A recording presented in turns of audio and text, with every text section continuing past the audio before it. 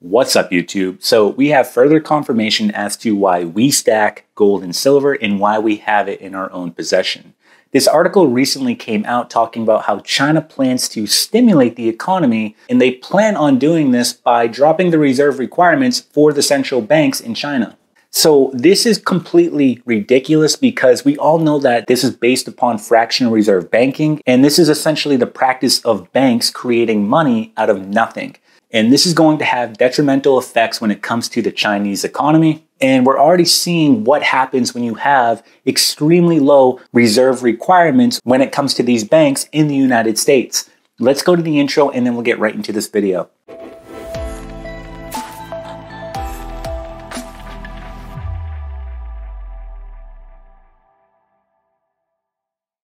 Okay, so let's get right into this video. Now, I just want to reiterate what you're seeing going on right now in the United States in terms of inflation and the devaluation of your currency is happening all over the world.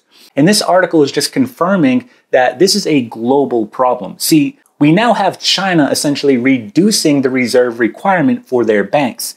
Now, this is all talking about fractional reserve banking. And if you don't know what fractional reserve banking is, well, it's very simple. It's evil. I've done entire videos on this. I'll do a quick synopsis on what it actually is. But I highly recommend that you go ahead, check the link in the description because I do a whole video and a whole breakdown of what fractional reserve banking is and why we need to end this insane practice.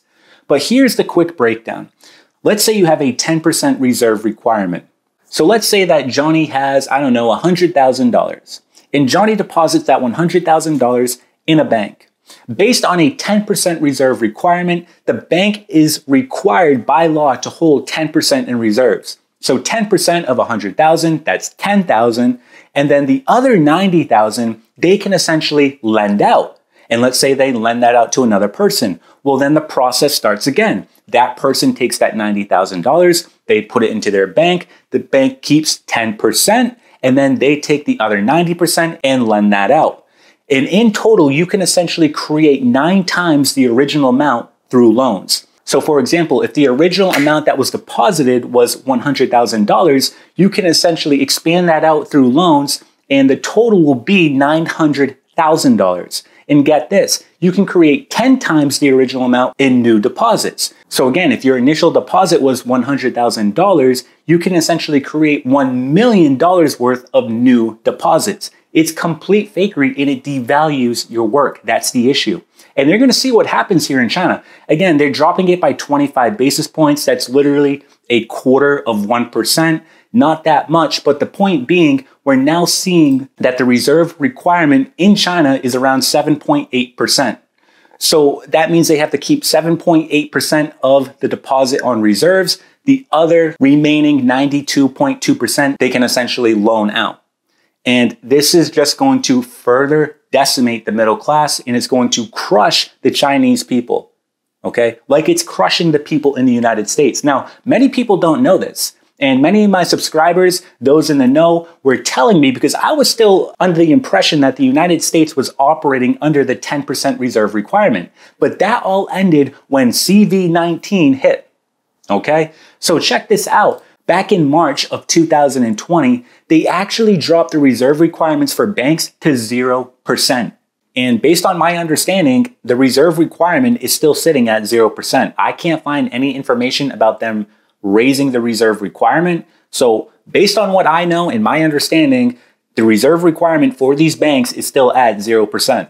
This is literally infinite amounts of money that can be created. There is no reserve requirement. So let me just give you a quick example. Let's use Johnny again. Johnny deposits $100,000 into the bank. Well, guess what happens? The bank doesn't have to keep any of that in reserves. They can essentially take that $100,000 and lend it out to another person. And that process just keeps repeating, and it's essentially infinite. It's an infinite amount of money that can be lended out.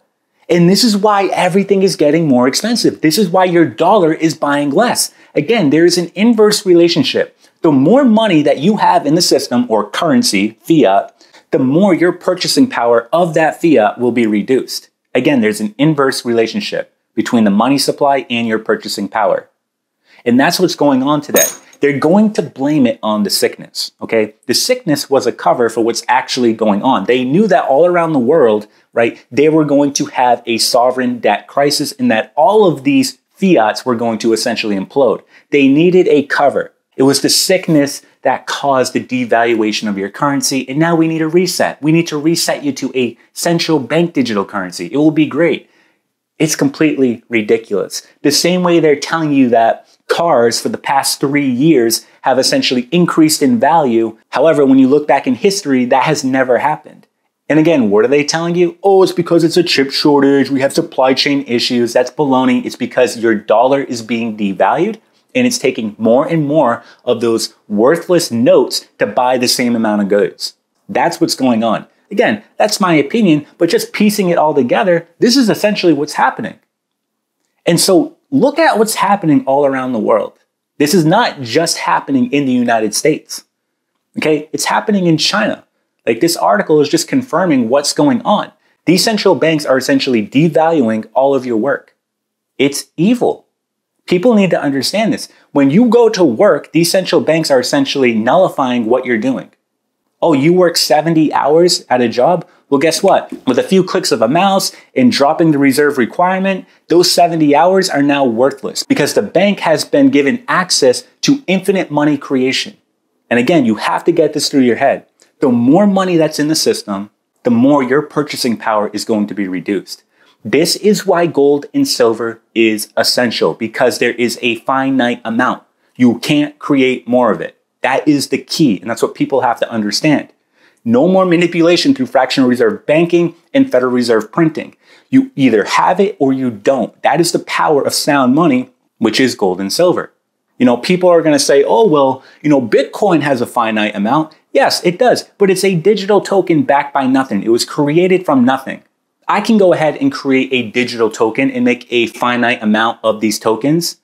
And then someone else could do that. And then someone else can do that. And that essentially waters it down. You can't say the same about gold and silver. I can't just go out and say, yeah, I'm going to make some more gold. Yeah, I'm going to go ahead and make some more silver. You can't do that. Okay, so this is why sound money is so essential. People just need to understand what's going on, and then they'll understand why gold and silver is essential to debt. It's not a barbarous relic. It will never be a barbarous relic. It is a tool to preserve your wealth. It is a tool to preserve the fruits of your labor. God gave us gold and silver so that we could realize the fruits of our labor and enjoy the fruits of our labor. What's going on right now is completely evil. And I'm going to keep saying that because it is. It's devaluing your work. You're essentially being made into a slave. You're not getting paid. And there may be some thinking right now that, well, I'm getting paid. I just got a raise in the last year. Really? You got a raise? Well, what is inflation at right now? Because inflation will cancel out whatever you got for a raise. They play games with the numbers all the time. It's like with raising minimum wage. Yeah, they'll raise minimum wage, but then everything else will go up around you. It just cancels it out. It's all fakery. We have to stop operating in these fictitious debt notes known as the dollar, and we need to get back into sound money. That is the only way forward. Otherwise, we're going to continue to be slaves in this system. That is the truth. And you have to openly admit what's going on. See, I know I am a slave. I know this. I am a slave to the system because without sound money, they can essentially devalue what you're doing. They're putting invisible chains on you. That's what people have to understand. And a lot of people just don't get this, right? They think that because they have a lot of money in the bank, a lot of fiat, right? Digital numbers on the screen, they think that they're wealthy. Well, what happens when they essentially inflate that currency to oblivion? What happens to all of your wealth? It disappears. Because again, the inverse relationship. The more money there is in the system, the more your purchasing power is going to be reduced. It's very simple. Very, very simple. People try to overcomplicate this. It's not complicated. They try to make it complicated. It's very simple. You either have it or you don't. Okay, that's just logic. That's common sense. You can't be creating money out of nothing and think that there's going to be no repercussions. People like to tell you that, oh, well, through fractional reserve banking and the Federal Reserve, this allowed us to have a wonderful life and to have, 2 cars and a big house. Well, maybe for you if you're a boomer, but not for me and my younger generation. We're getting absolutely crushed right now. And I'm not trying to be arrogant when I say that, but I'm just being honest with you. Yes, during the 1940s, 1950s, that was an amazing time. You didn't have as much debt or money creation in the system. You were essentially able to eat the fat of the land during that time. Now, though, we're seeing just individuals get crushed by this. There's absolutely no way you can get out of this. And I mean, if anyone wants to argue with me on this, just go back to 1950. One income was enough for 5 kids, a stay-at-home mom, and a big home. That was enough. I've done whole videos on this. I'm kind of wasting my breath going over this over and over again.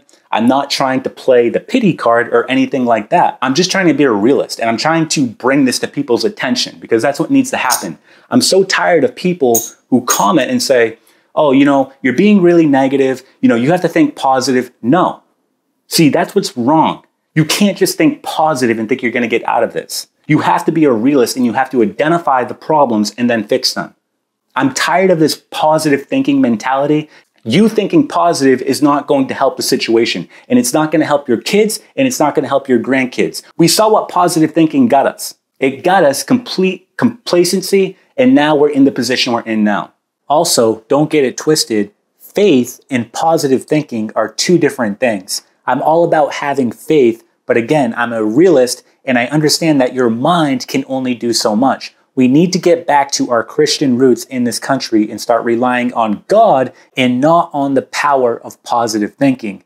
Again, if you're relying on positive thinking, you are not relying on God. You are relying on your own doing, and you are always going to fall short. We will always fall short. We need to have God in the equation. So, with all of that being said, we need to start accepting the reality of the situation. Is it uncomfortable and is it a downer bringing up these topics? Yes, but if you don't bring them up and you keep brushing it under the rug, they're going to stay there and they're going to morph into something even bigger. You need to address these issues, okay? They need to be addressed and they need to be talked about. And that is why free speech is so essential, so you can talk about these subjects. They need to be talked about and they need to be addressed. The majority of the population has no idea what fractional reserve banking is, and they don't understand how it's devaluing their work. That's the problem. Education is key. And I'm not talking about the education they're giving you. You need to educate yourself the same way these elites, these 1% are educating themselves. Their education is completely different. They know exactly how the system works. You need to be wise as serpents, but harmless as doves, as the Bible says. So, we need to start bringing awareness to what's going on here. This is a controlled demolition, in my opinion. Why would you continue to drop the reserve requirements on these central banks? You know the outcome. They say they're trying to get inflation under control, then why don't you raise the reserve requirement on these central banks? You want to know why? Because it's a controlled demolition. This is the plan to essentially devalue and destroy these paper currencies, these fiats. That is the goal. Their actions are telling you what they're trying to do. Don't listen to what they're saying. Watch what they're doing. That's what you need to do. So, you guys let me know below. What do you think about all this? I'd love to get your opinions below. And as always, if you found the video helpful, please go ahead and give it a thumbs up. Consider subscribing to this YouTube channel so you get more videos on both gold and silver. And as always, God bless.